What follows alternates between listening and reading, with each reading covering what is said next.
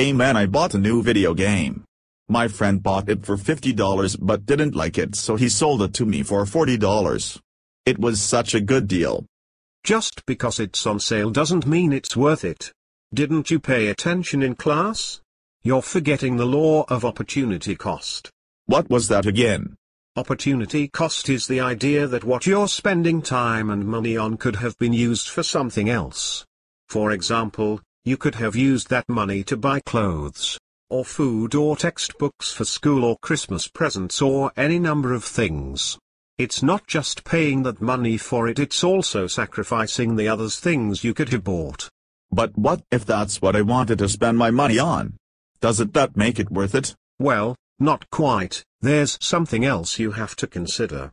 How much time are you going to spend playing it? Probably all weekend. Why?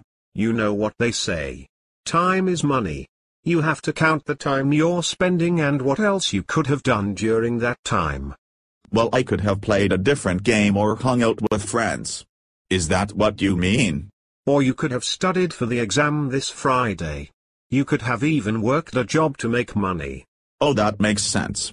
But how do I decide when to spend time or money on something? Figure out how much the time and money is worth to you. Here's a chart. So here are the 4 categories. What it cost, what you could have spent it on, how much time it took, and what you could have spent the time on. Now fill it in with your situation. $40 for the game and all weekend. What was your next best option to spend your time and money on? Well, I could spend the weekend skiing with my friends. I would use the money on rentals and food. Good. Now which of those 2 scenarios is more valuable to you right now? Probably the game. I like skiing with my friends, but I want to play the game more. Then your choice is the game and the opportunity cost. Your next best alternative is skiing.